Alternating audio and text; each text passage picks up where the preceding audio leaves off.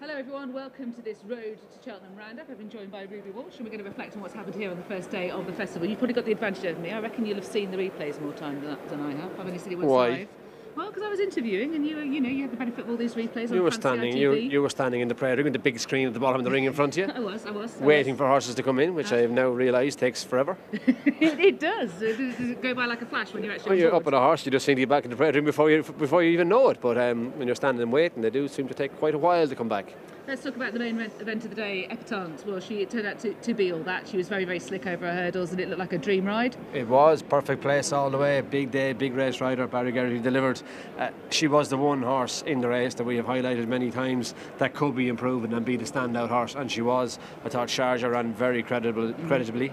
You mentioned that they were going to change the taxes, riding more patiently than last time. Yeah, and there was something Patrick Mullen said actually after Leopardstown. He felt that he'd ridden him handily to cover Honeysuckle and he hadn't jumped or ran as well as he could, been ridden a bit more prominently, so he reverted to his usual tactics and it worked for him. He finished second, ran a blinder, but I thought Epatante was a very good winner and she will be anti-post favourite for a long time for the champion hurdle. Yeah, she will. With that £7 mare's allowance, she's deadly. I know Connection was immediately thinking about Sharjah. What would have happened if it had been a sander surface? Well, surely Epatante would have liked that too. I agree.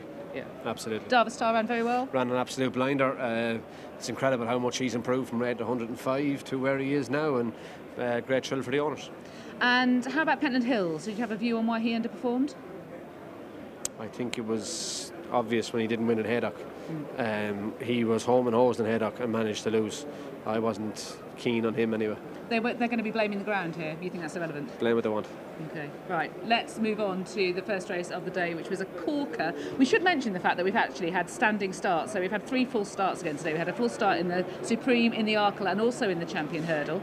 Supreme, I could see it happening, and we said it, Lydia, when we did the course walk here. People forget that the jockeys have had months of the build-up as well, and the hype and the pressure and the atmosphere in the crowd. I can see why it happens with novices in the Supreme. In the Arkle, well, we two flighty horses. Yeah. Notebook and Cashback. Notebook charged, got Cashback running. They were just both out of control. That happens. And then in the Champion Hurdle, I'm not sure. It was 1 or 2 on the outside that broke that and caused the false start there. Yeah, I felt they could have possibly gone there. That the Northern Trust was no lesser sort of untidy start. And would you believe I didn't watch the start of Northern Trust? Right, okay, that one went first time. But anyway, so back to the Supreme. And the reason I mentioned the standing start was I felt that probably Davy Russell felt right at the start that the standing start meant that he was not in the position he would ideally have wanted initially on Abracadabras. No, but he adapted to it and he gave the horse a wonderful ride. The race just fell apart in front of him at the wrong time when Asterion France jumped into Elixir Dane, and all of a sudden the Red Sea opened and Davy was there. Nothing he could do about it, and he sat as long as he could. But it's just the way it unfolded. I thought Nico de Bonville adapted to his situation really well, and Shishkin, when he made a mistake at the first in the back, he gave the horse time to recover. He tucked in down the hill, was lucky to avoid the fallers, and he showed that turn of foot that he showed in Newbury to get up and win. I think when Davy looks back at the race, he won't be thinking about what happened at the start, and he'll acknowledge that really Shishkin had probably had a rougher passage all the way around. He did, definitely did, and Shishkin made a bad mistake. I'd say when he looks back at it, he'll be just ruined that Elixir Dane fell, because Elixir Dane had stayed up, he'd have carried Davy Russell further.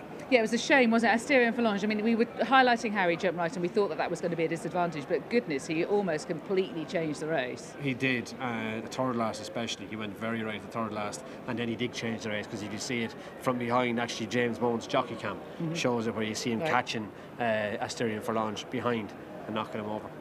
Okay, Shishkin, what they're talking chasing. They think he's an Arkle type for next season. I would be thinking the same, yeah, and he'd be some riding it. He's a very good horse. Whereas Gordon is thinking Champion Hurdle type about Abracadabras, and horses that get beaten in the Supreme, can come on and prove themselves in the Champion. They can, because the winners don't have a great record anyway. Let's move on to the Arkle, and as you mentioned, there was a full start, and we had Notebook and Cashback, the 2 horses we were expecting to be keen, getting above themselves. And they did, but look, I can't say the false start caused them to run the way they ran. They both ran way under par.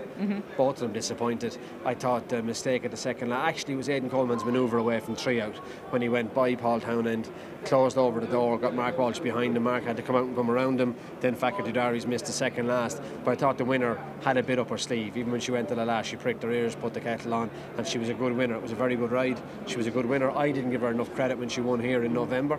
I thought she was better than the English, but I didn't think she was as good as the top Irish ones, but I was wrong. mark the date and time. The mistake by Fakir Dudari's 2 out. How significant was that? It was significant, and of course Mark Walsh would think if he flew it, what might have been. But I thought the winner had a bit up her sleeve.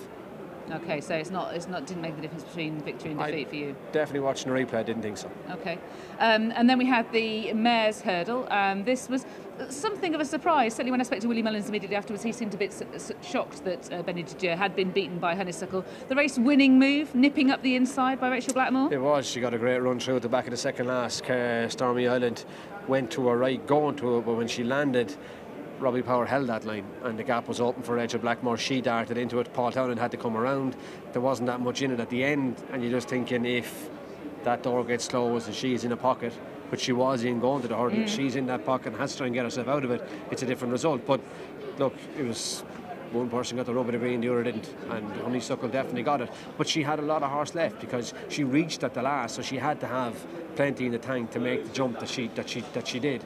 And the closer they got to the line, the more definite Honeysuckle was going to win. Yeah, absolutely. And she had to be good to nip up that inside. You were quite critical on ITV Racing of Robbie Power. Would you stand by that? Yeah, it's a manoeuvre when you're riding. You like the guy in front to go back in and keep the doors closed. If I'm coming around, always with me, maybe I was a bit old-fashioned and it was something that annoyed me as a jockey, but if I was coming around you, I wanted everyone else to come around you too. So that would be the way I would have saw it. Slightly old-fashioned, but that was critical. It's a manoeuvre he should have made and gone back in. Well, he also felt that maybe the race wasn't strongly enough run, and that was within his team's hands. Yeah, but there's not team tactics in Willie Mullins. Like Robbie Power's riding for Jared Sullivan. He's riding Stormy Island to do her best. Danny Mullins is riding El Field to do his best. They weren't there as pacemakers for Benny Didier. They're all different connections, and they were all riding on their own merits. And that's the way it's always been in Willie's. So you say it's in their hands, Team Mullins, not when there are different owners involved. I wasn't suggesting team tactics. It was more that, looking back on the race and thinking, well, I wish they'd gone a bigger pace. That was down to their own horses. It was, but Paul could have made that decision and gone on Benny Didier, Rachel Blackmore, and inject the pace into it away from the stands. So that's decisions you make when you're riding, when you adapt. And when things work out for you, you've made the right call. When they don't, you've made the wrong call. But that, unfortunately, is life, and worse things will happen. We'll leave you with the National Hunt Chase as well. Carefully selected, his jumping did undo him. He was careful and then he made some mistakes. I think it was his jump, and I thought it was the way he raced. I thought he raced way too keenly. He got into a mug sweat. He never settled, and he basically pulled too hard and pulled himself into the ground, really. That's what I saw. I thought the winner was very good. You put him up yesterday, Lydia, at 7-1. Yeah, I did. 7-1 with turn 12s. Yeah. Thanks for that. You're welcome. Right, so that's our review of the first day of the Cheltenham Festival. We'll be back again tomorrow.